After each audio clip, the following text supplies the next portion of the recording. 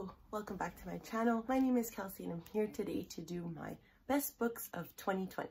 Oh hi, thanks for checking in. I'm still a piece of garbage. If you haven't watched my worst books of 2020, it's the video before this one, but I'll link it up above. This goes over the 10 books I thought just weren't my favorites in 2020. So how about we just get right into it with my book on the number 10 spot, and that is The Right Swipe by Alisha Rai. The Right Swipe follows an app developer named Rhiannon as she tries to navigate the world of creating this romance app while not quite trusting the dating world and what comes out of it itself. In this book, she is also in competition with another romance dating app where she finds out that the app's frontman is a man she used to have a relationship with, a former pro footballer named Samson Lima. There are a couple of things in this book that I think really made it amazing for me. There are brilliant main characters that are both smart, brave, and sexy. There was an amazing plot that didn't necessarily feel like it was forcing these two characters together. It felt really natural to me. I wasn't rolling my eyes while I was reading it. And this book had the most consensual sex that I have ever read in a book, and that's something that I really appreciated. I've been trying to get into romance, as you can see, in 2020, and consensual sexy times is not quite something I see very often, so this was something that really set this romance book above the others I read this year. I literally purchased this book in a Walmart in Wildwood, New Jersey 2 years ago.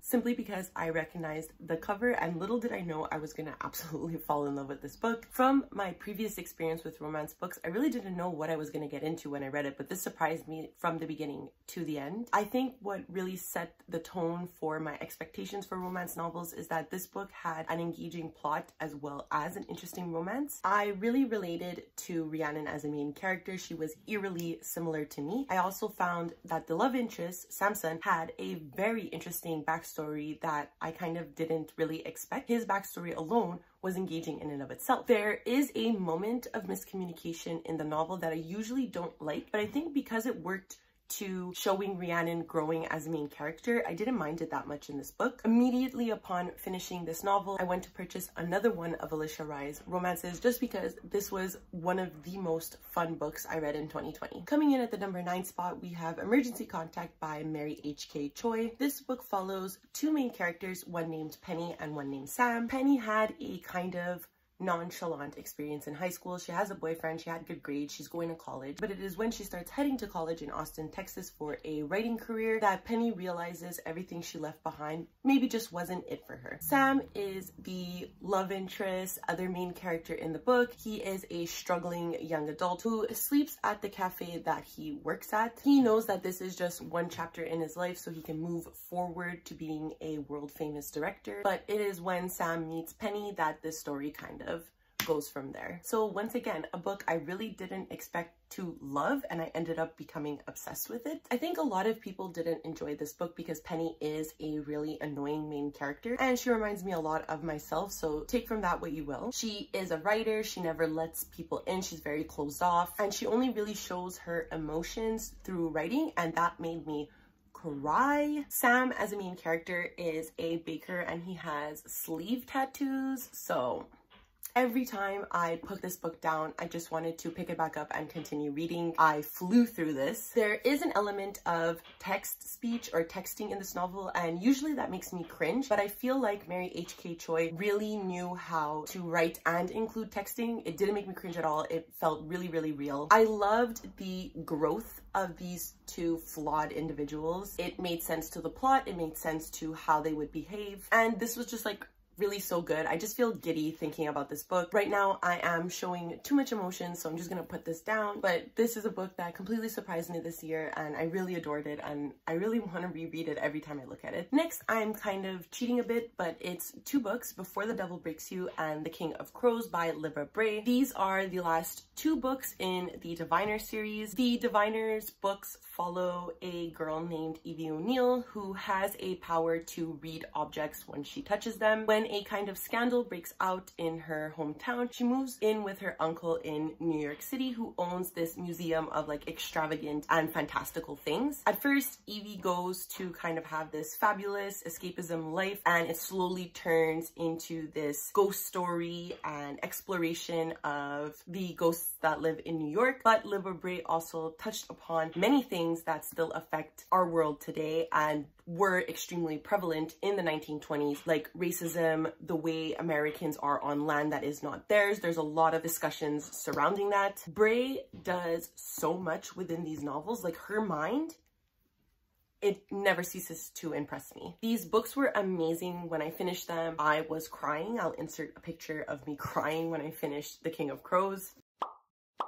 I won't go too much into these books because they are the last two books in the series, but I want to say that I think Libba Bray's writing is absolutely amazing. I think this is her best work, so I would highly recommend going into this series. I also would recommend the audiobook. I did read all of them through the audiobook narrated by January Lavoie, and I think she does an excellent job. It's really amazing to me how talented she is. I think if you want to read a series that has excellent main characters, spooky antagonists, and over-encompassing discusses social issues, I would highly recommend this series. If I had to pick a favorite out of the two that I read this year, it would probably be Before the Devil Breaks You. I think this is where the series really amped up in terms of plot, but I did cry a lot while reading The King of Crows, just because I couldn't believe that we were leaving these characters that I've grown to really love and appreciate so much. So yeah, please pick these up. In 7th place, we have one of the most impactful reads I read this year. This is Black Girl Unlimited by Echo Brown. This is a difficult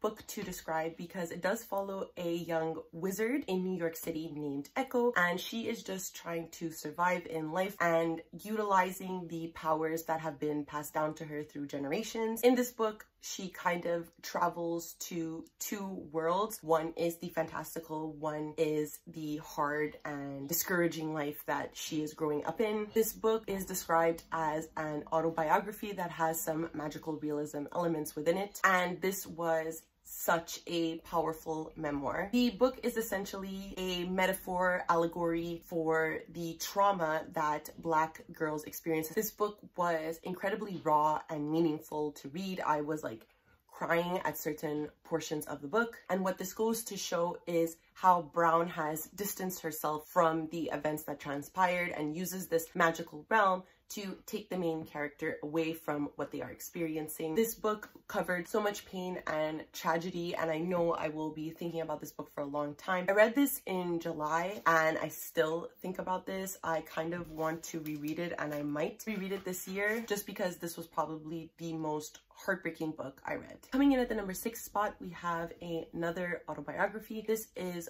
All Boys Aren't Blue by George Johnson. This book follows their life essentially from high school to college, going over the racism that George M. Johnson experienced, the discrimination he also felt as a member of the LGBTQ+ community. To me, this book was one of the most amazing books I've read in my lifetime. It is an exploration of identity, race, and sexuality. It's such a moving memoir, and I did listen to this on audio, and they narrate their own audiobook, and it was so raw and impactful when I was listening to it. Yet it was incredibly uplifting in a way as well. It's so honest, and I think it is a book that was really needed in 2020, but also like forever. I think everybody should read this if you ever have the chance. I don't think there's a single person in this world that wouldn't benefit from reading this. I think George M. Johnson really showcased their talents within the novel. They are an excellent writer, an excellent storyteller, and they really dive deep into the emotions that they were facing during their story. This book really did no wrong. Okay, now we're getting into my top 5 books. I think some of these can be pretty predictable, so if you did predict them, let me know down below in the comments, but we'll start with the number 5.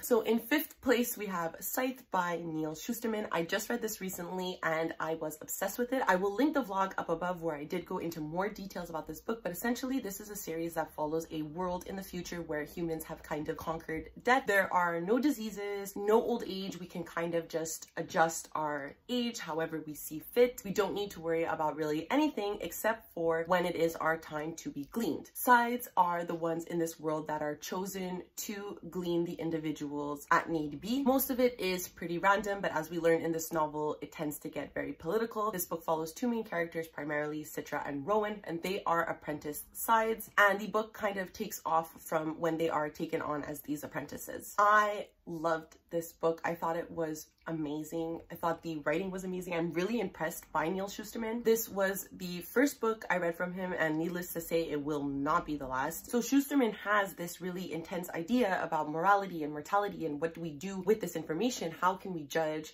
who lives and who dies? And I think he did a fantastic job with that, because the writing style in this book was so simple yet engaging, and it was quick and snappy, and I could not put this book down. I think at one point I read like 300 pages in one sitting. I think that how complex and philosophical this book is really an attest to Shusterman's capability of making his readers think. And I really appreciated our main characters as well. I thought they were both morally gray and flawed, yet you can find a reason to root for both of them. So I really loved this. As you can see, watch the vlog that I linked up above if you really want to see my immediate thoughts after finishing this. But this is one that I haven't stopped thinking about. I need to read the sequel really soon, and this was just amazing. Coming in at the number 4 spot is the only book I don't own, but since it is my birthday this month, I will be making amends for it. It is Know My Name by Chanel Miller. So Chanel Miller was known to the world as the Emily Doe in the Brock Turner case. Brock Turner had just been sentenced to 6 months in prison after he was found sexually harassing Chanel Miller on the Stanford campus. Her victim impact statement was posted onto BuzzFeed, where it instantly went viral, viewed by 11 million people in just 4 days. In this book, Chanel Miller is reclaiming her identity in order to tell the story of her trauma. This book,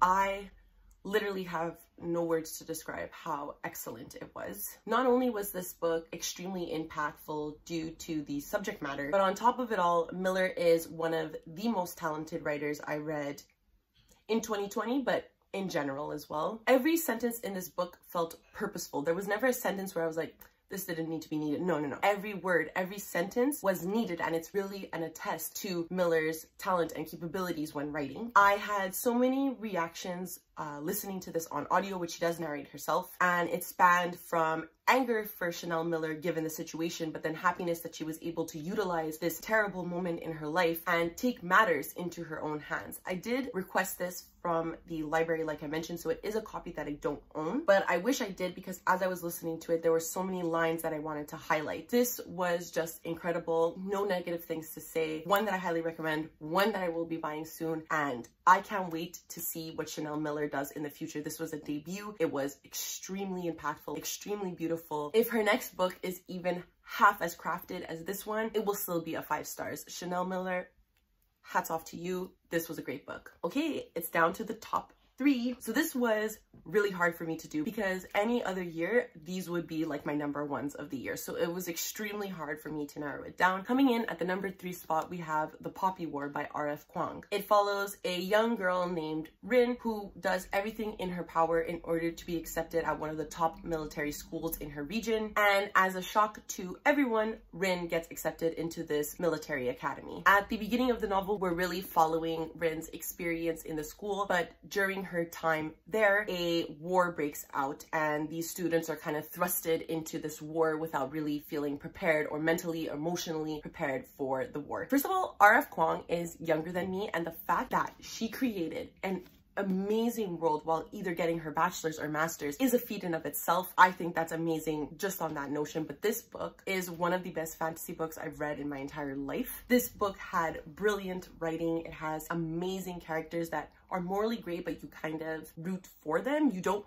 want them to do whatever the fuck they're doing in this book, but you understand the actions that they're doing given the situation that they are in. It also had a flawless execution. I don't think there was anything wrong with this book. Much like the book previously that I mentioned, every word and sentence in this book felt extremely purposeful. I want to preface that this book is extremely dark, so know that going in there are a lot of triggers for the novel. There's drug use, substance addiction, self-harm, racism, misogyny, war, brutal killing, brutal assault, mutilation, there's graphic depictions of how people died. I would really want you to know the triggers before you enter this book. If you can, I think it is worth it. I can't wait to continue in this series. I might even reread this one just to have and experience this series in one go. I think this was phenomenal.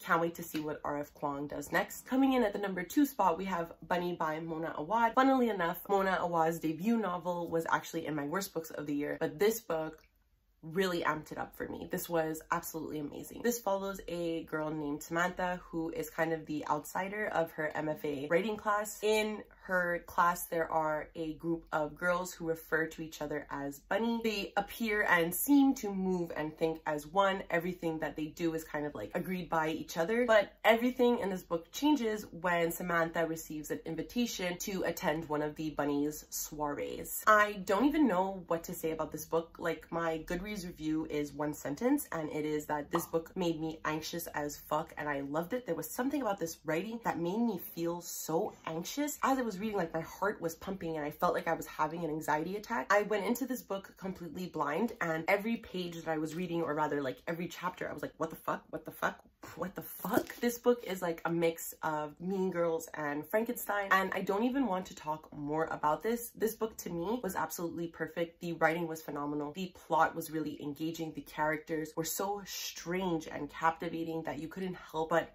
root for all of them. I think this book is definitely one of the weirdest books I've ever read, but Mona Awad's prose makes this book fantastic to read, and I would highly recommend it if you want a challenging book that really tests the boundaries of our academic sphere and, like, strangely has a weird fascination with bunnies. So I would highly recommend this. I think it's the weirdest book I ever read.